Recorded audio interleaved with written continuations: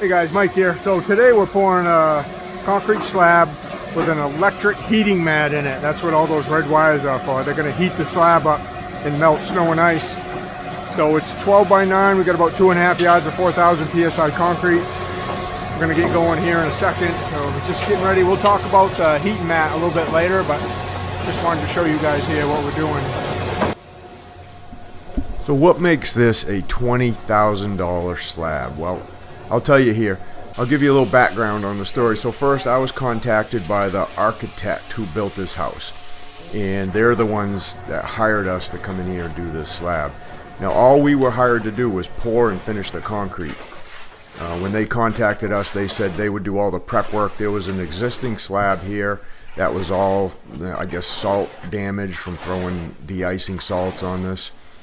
So they busted that out, and they came in and they put down the styrofoam, they put up the forms, they put up the ISO strip up against the wall, and then they hired this company, which I'll have at the end of the video. I'll have a little contact information on the heating company, the company that provided the heating mat.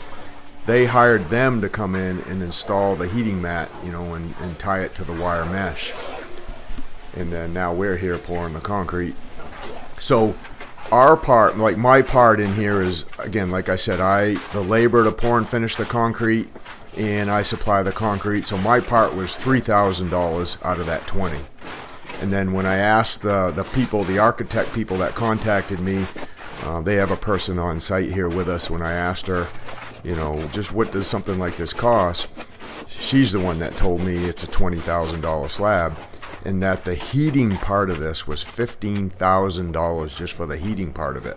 Now I know it's much more than just the red line that goes in the slab. You know, there's a sensor and there's some other stuff that goes along with it. But so that makes up, you know, that makes up about $18,000 of the slab. Then probably the architect tacked on a little bit of money there on the end to get it up to 20. But that's what made up the bulk of the cost of this slab, was just heating it like that. I had no idea that heating a slab like this would cost that much. You know, if I would have guessed, I would have said, you know, I don't know, $2,000 or $3,000 to add heat to something like this. So anyway, so we're here today just to pour and finish, and we're right in the city, so there's no place. The access was kind of tough in here. The driveway was kind of small. There's no place to wash chutes. I mean, it's all finished landscaping. We had one little tiny area, about 2 feet by 3 feet. We could actually like take the chutes off and kind of rinse them in this area, and then we would have to clean up the mess after. So we're in kind of a tough spot too. Now this is kind of connection between the house and the garage. The garage is on the right, house is on the left, and there is a partial roof over this too. So I guess it does see quite a bit of weather in the winter. And what we're trying to do is, you know, we're trying to get it to slope all towards kind of like where the concrete truck is, that part of the driveway. The driveway has pretty good slope away from the garage. So as we're pouring this, you know, I got the laser set up. I'm trying to get it all to slope to that one side. And I got a door to match that's going into the garage. And then obviously another door to match on the left that goes into the house. And we don't really want, you know, a step up transition off that. We want kind of a smooth transition into both places. So we're kind of dealing with that as we're going, and we're using a really high PSI concrete. And we want to get this to set up so the customer is not without their entry, you know, for an extended period of time. So got just a little bit of NCA non-chloride liquid accelerator in it to get it to set up a little bit on us. We can get a good broom finish on it. And then the homeowners can put this right back into service here without waiting too long. So what we're going to do is, you know, we'll get it screeded, we'll get it all sloping towards that right-hand back corner of the driveway, and then we're going to we'll show you how we mag this out, get a nice broom finish on it. And then there's also a little plaque we're going to put in this that just tells that, hey, this concrete has an electrical wires inside the slab itself, so people will know, you know, later on down the road, in case someone does something to break this out or change the entryway at all down the road, they won't bust into that electrical system. But right now we got to get, you know, we're trying to get the concrete as close as we possibly can without any leftover, because we don't have any place to put the leftover. other than we could just throw it on that plastic we got on the driveway. So we scraped the chutes down really good. We're trying to keep the splatters off the house. We got, you know, it covered it with plastic pretty good, and it was kind of windy, so we were fighting the wind a little bit there. And now we're trying to figure out, okay, where can we get this concrete truck so we can wash the chutes down? I'm saying, well, probably right here is the only spot in this one little tiny area where there's a little bit of crushed rock. And then I said we'll have to pick up the mess, put it in a wheelbarrow, I guess, and get rid of it afterwards.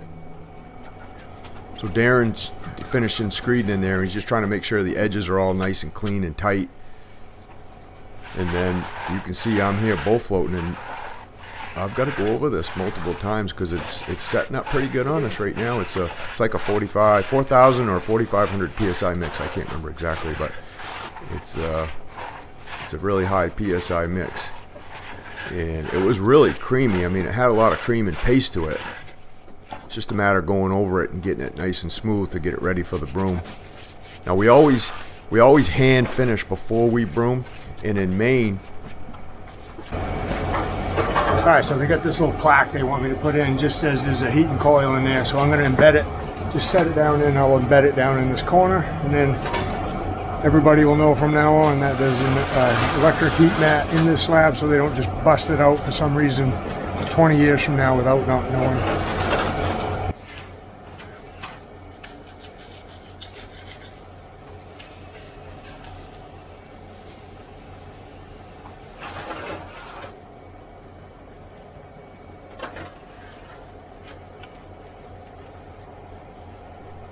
There, like I said, they had 2 plaques there, but they only had me put 1 in. Like I said, in Maine, you know, when we finish exterior concrete in Maine, that has air entrainment in it. Air entrainment is just these tiny microscopic bubbles they inject into the concrete to help with freeze and thaw. So when water gets soaked into the concrete and freezes, it expands, and the tiny air bubbles gives space inside the concrete for that water to freeze and expand without damaging the concrete. So when we finish concrete with air entrainment in it, we typically don't like to steel trowel the surface. Sometimes that'll seal the surface off, and it'll cause either the moisture that's trying to escape right now, and a little bit of the air escapes too as we finish. Sometimes it'll cause that to get trapped right under the surface because you seal it off with that smooth steel trowel finish.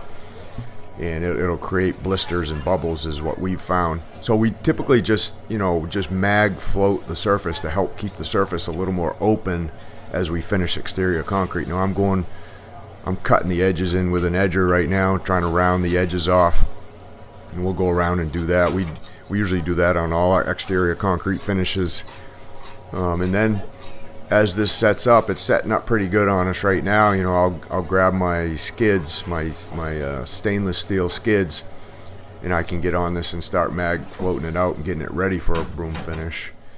You know, and you can see the concrete truck's still there washing down, so they really didn't have any time to hang out and wait for the concrete to set up. It was setting up pretty good on us, which is good. We like that. So now the concrete truck's gone. It's probably been 15 or 20 minutes after I got the edges cut in, and I'm checking to see how firm things are getting right now, and they're firming up pretty good. So I'll just reach out with my mag and get a little bit on the edge with my mag, and then I can put my skids on here and really start getting this thing magged out. I got to match that doorway, like I said, so I want to make sure that's perfect. I don't want the concrete to be higher than the door sill right there, but I want it to be just about flush with it, maybe down 1/8 of an inch on it. And then I want to make sure all my edges are filled in really good. The concrete was really creamy. You know, you can see it when I push my mag. I had some paste and some cream there to work with, which actually makes it almost too creamy to broom right after I mag it this first time. You know, I want that cream and that paste to firm up a little bit to give it a really nice broom finish. Otherwise, if I broom it right now, it's going to be a little bit rougher than I want it to be. Electrical thing in the slab. Oh, no kidding. Just going around that plaque, cleaning that plaque off a little bit, making sure the edges are all nice and tight on that plaque. And then I'm coming down that side by the house, making sure all the edges are filled in really nice. We don't want any gaps. We don't want any little rock holes. We want the transition from the new concrete into the, you know, that iso strip foam to look really nice.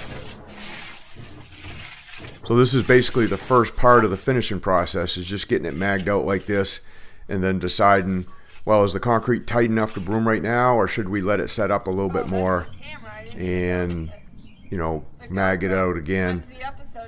Again, keeping the surface open so we don't seal off the surface and get any air trapped underneath the surface or any moisture trapped under the surface that's kind of escaping out the surface right now. So we probably gave it 20-30 minutes right there, and then we'll come back, we'll touch up the edges, and I'm going to get back on it. I'm just going to mag it out again. It's going to be a lot drier on the surface, a lot tighter on the surface, but still moist enough to get a good tight mag float on it is what I call it. So Luke, you'll see Luke here in a minute, so he can drag that broom across it, and those broom marks look really nice and neat and even.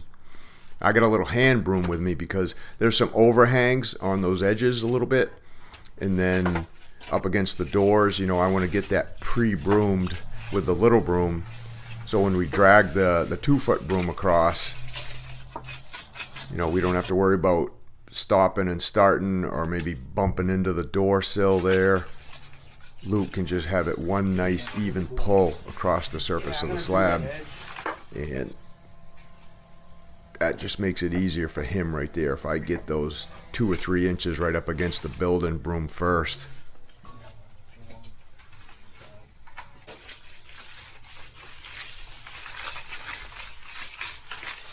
You can see how much tighter that is now. There's no paste left over after I mag, you know, on the right and the left. When I go, everything's really firmed up good. It's really tight. And if you live in states where you don't get freeze and thaw, you don't use air entrainment, I mean, this is where you'd be using a hand trowel, a steel trowel right here, to steel trowel the surface really smooth before you pull the broom over it. But it's basically, you know, very similar. We've just found magging it twice here in Maine works better in the long run, so, you know, we don't see any surface damage down the road.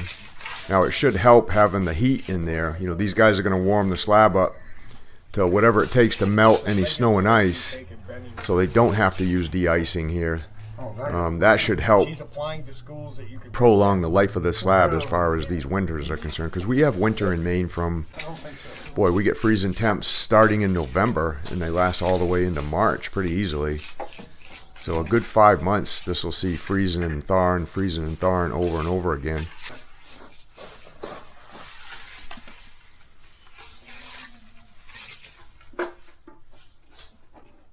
Yeah, I'm just going to work my way right off, and then Luke can finish up with the broom.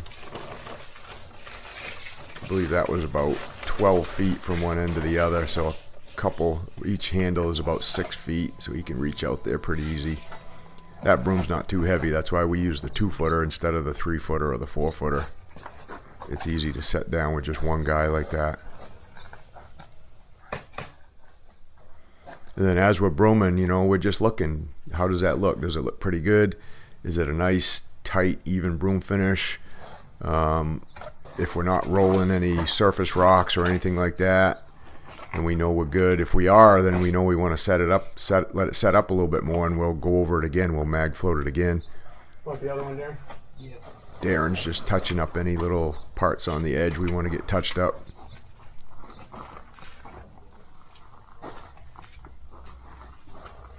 And that's it. It didn't take too many passes with the broom really to finish this. As you can see, it's pretty small. I'll ask her. Hey, but man. you know what we're talking about is let's make sure we're really tight on that. And I'm asking the woman. This is the person we're working for from the architectural firm. What do you want to do with these edges? Do you want us to leave a finished edge with the edger mark, or do you want to leave it just rounded with the broom like this, more like industrial looking, which is kind of what the architecture of the house is like? So Darren did end up showing her, and she decided, no, let's just leave it rounded but broomed, and, you know, simple, easy. without the picture frame type look, and so that's how we left it. And Luke's just going over that one other part up by the house, because when we broomed it the first time, the broom was kind of dry, and when it's dry, it leaves a few little, like what I call it, like balls, concrete balls left behind. And even though those do get pushed off, later on after it dries, it just looks better this way. All right, so as far as the electric mat goes, there's going to be like a snowflake detector right over here. So when it starts snowing, it'll turn the system on. And so the system comes on, it'll heat up the concrete, melt the snow and ice. And then there's a thermostat in there that'll detect the internal temperature of the concrete. So you can set that to, okay, I want the concrete to get up to 50 degrees. And then once it gets up to 50 degrees, I want the system to shut down. And once it drops below 50, it turns back on. So the system doesn't have to always be on in case it's snowing for a long, long time. It's just going to get the concrete up to enough heat to melt snow and ice. And then that'll just keep going back and forth depending on how long the storm is. So that's basically how that's going to work. Again, it's got to be about in the middle of the slab. You can see how close the coils were. And that's it. So they got a heated concrete slab. It's going to melt snow and ice. Don't ever have to use de-icing salts. And, you know, won't get any damage to the surface of the concrete because of that. So, all right, so here's just a little information on the company, on the brand of the electrical system that was in the concrete. If you want to check out their website, you know, they got some information on there you can go check out, so you can just use this to check them out. Well, thanks for watching, guys. We'll see you on the next one.